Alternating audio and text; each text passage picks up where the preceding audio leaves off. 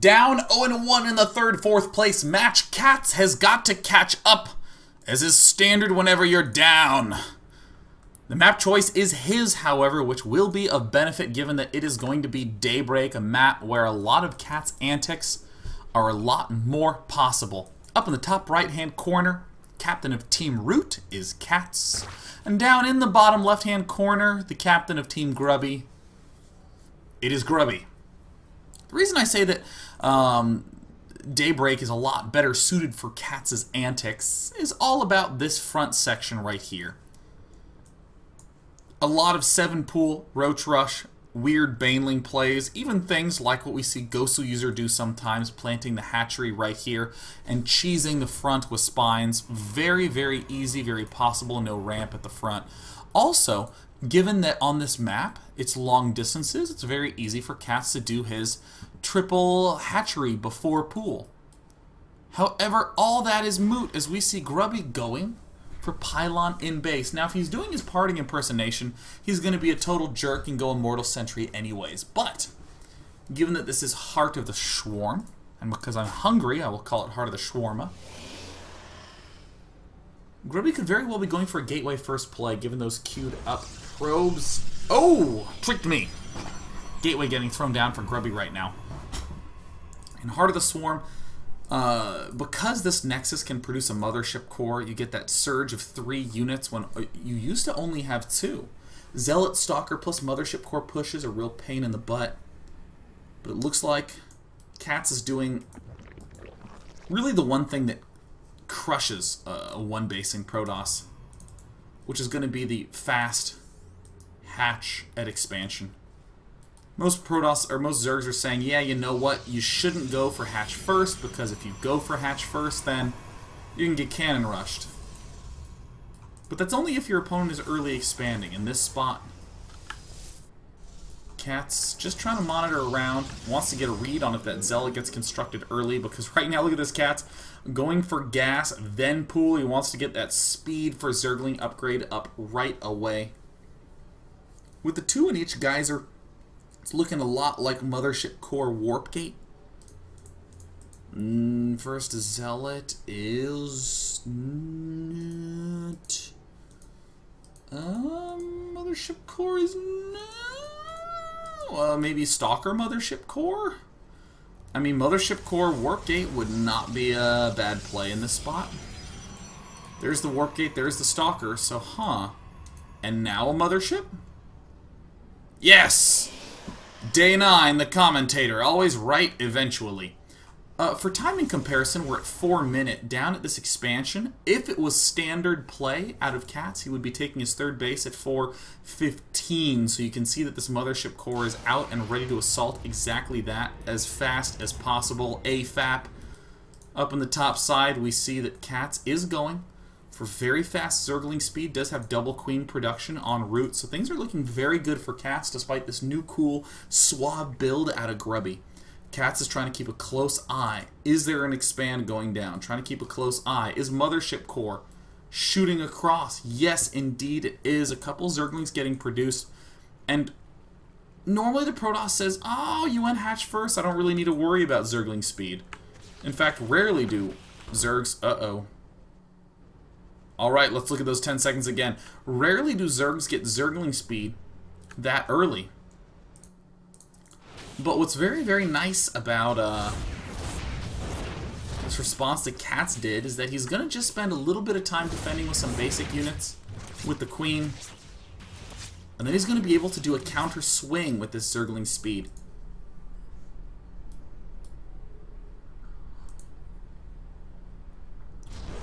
Grubby now getting up his hatch. Because apparently he's Zerg in my commentary now. Zerglings surrounding the Stalker. Will they be able to pick it off? They don't have speed quite yet. Nice micro job by both players, but that Mothership Core really doesn't kill Zerglings very fast. It doesn't kill anything very fast. It kills everything actually at the exact same rate because it is not a variable damage unit, but the Zergling speed is getting increasingly close to done. And this is going to be a real problem for CatZ. Having that orphaned queen, he's going to end up losing it unless he can get a lot of Zerglings out very, very fast. There, the Zerglings actually retreat. And Grubby's starting to realize, uh-oh, I don't have enough defense at the front. Just 2 sentries. Warp Gate research is done. He's going to wait for that next sentry to pop out. Now we're starting to see the Zerglings stepping on up. There's the gate, or there's the force field getting thrown down, and CatZ has to pull back, but only for a temporary period of time. He's going to pick off this one stalker. Back home, Layer coming up at 7 minutes. A standard timing for Layer along with a third base, which is exactly what we see. So CatZ is playing this off quite well. Grubby clearly has one of these Heart of the Swarm ultra planned builds out. But this is another deviation I'm not very familiar with, a 5-gate follow-up. In my eyes, what's going to be happening now is Grubby says, alright, I got my Mothership Core up so early, I don't need it for defense. I already have up all these sentries for defense. But I don't want to just build sentries for defense, I want to build sentries for offense and for posterity. So what we're going to see Grubby do is do a 5-gate push, and following it up, he'll just recall back home because he has his extra energy. If there was an all-in plan from CatZ, this energy would go into that Nexus Photon Overcharge. Grubby, does he have any forward pylons? No, he's going to get the scout up. There's the Oracle. Oh, a hallucinated Oracle. He's hoping he passes over some units. Can hallucinated Oracles do fake pressure? Can they, like, fake the charge up? Well, right now, Grubby's trying to go over all the key points where the Overlords are to trick his opponent into getting some sort of anti-air. But so far, CatZ has not really seen anything. So Grubby's going to shoot in. CatZ is going to pull back. Wow! Really fast recognition there. But that is a hallucination. Here comes the Zealot Sentry push. One of my favorite moves from Wings of Liberty until people found out it was bad. Burrow, Infestation Pit, en route. Is there going to be enough? 6 Zerglings out. Really? 6 Zerglings, 10 more Zerglings in production. This is going to be quite a potent push coming up from Grubby. He's only just now started his Stargate. No Forge, no Twilight Council, no Robo, no tech at all. It's just blast the front mode. See you later, Queen. Hope you enjoyed the cameo appearance.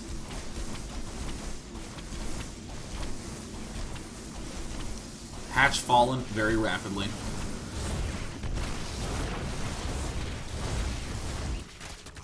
Now CatZ is going to try to pull this counterattack move, and it looks like Grubby's not ready to give up on the push yet. Wants to continue shoving. Swarm hosts rapidly close to completing.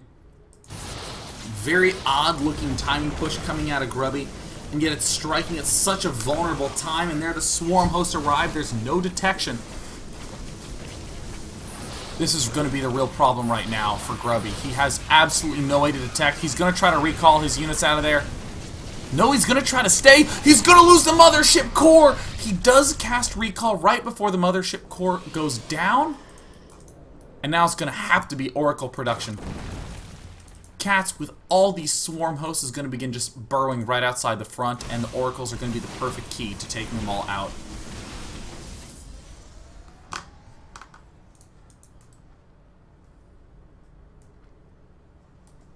Persnickety pesky pylon at the front.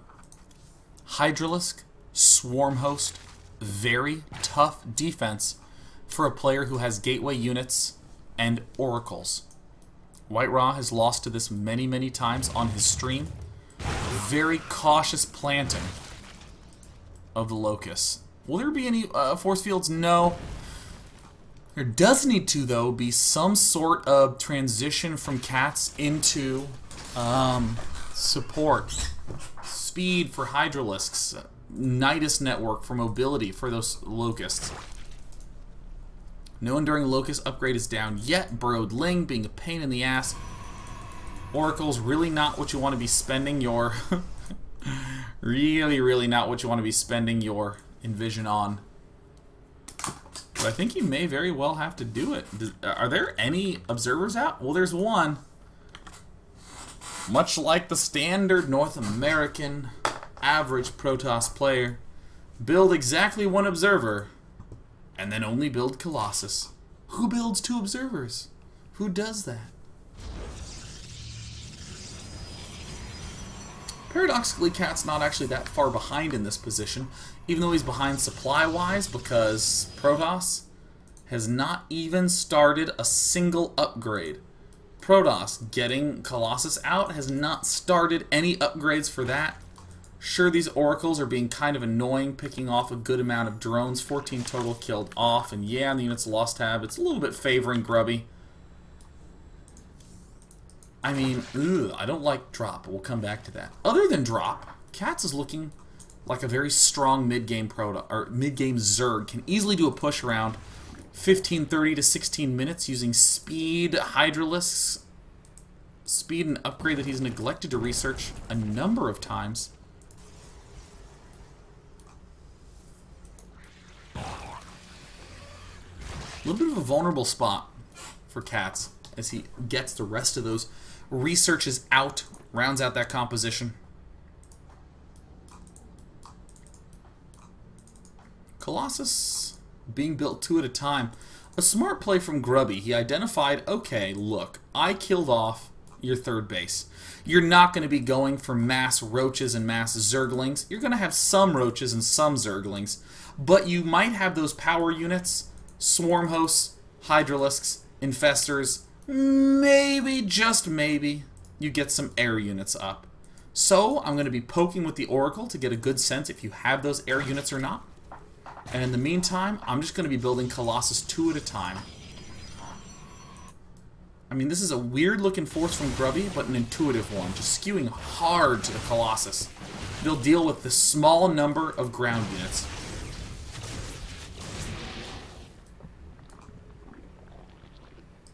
So right now, we've just passed the 16-minute mark in the game.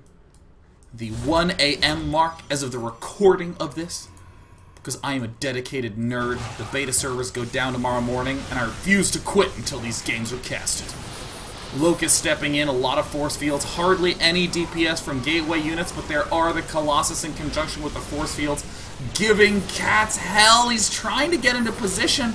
He does have the range upgrade, but I mean, there's 5 Colossus here. It might be only Colossus that gives Grubby the win right now. I mean, the efficiency of those Colossus is astounding. And there's no enduring Locust upgrade. Oh no, hasn't been researched, so the Locusts that do pop out hardly do any damage. Swarm hosts evaporate as well. And Grubby's taking the opportunity to expand. He's not even really building any additional gateway units.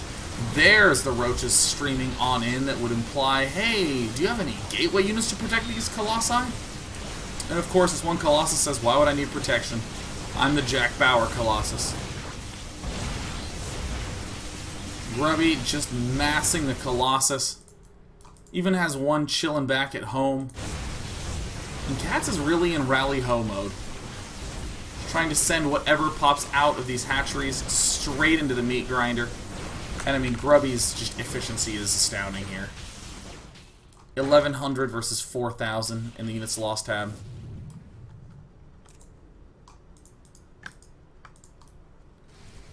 CatZ is doing his best to hang in there. The mothership core upgrading itself into the mothership. I highly doubt Grubby will engage until that is completed, and this is the perfect move. Only thing that CatZ can really do right now is flood roaches, because at any second that push could dart right up the ramp. So what is Grubby going to do? He's going to get Cloak. Going to just get a few more Colossus. 8 sounds nice. It smells like a PvP today. And immediately CatZ sees it and realizes, oh god, I gotta get more Overseers.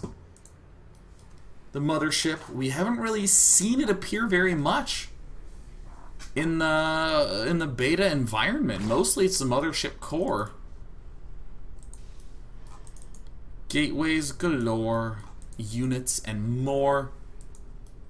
Poor Zerg. Zerg, comma, poor. Grubby continuing to expand, and he's not even messing around at his expansions, not even building them naked, just getting a lot of cannons, max defense. A single Overlord Grubby spots it, mercilessly takes it down. CatZ has zero vision of the map.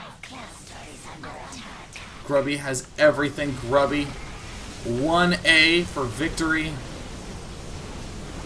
Still has the time warp, still has the mass recall.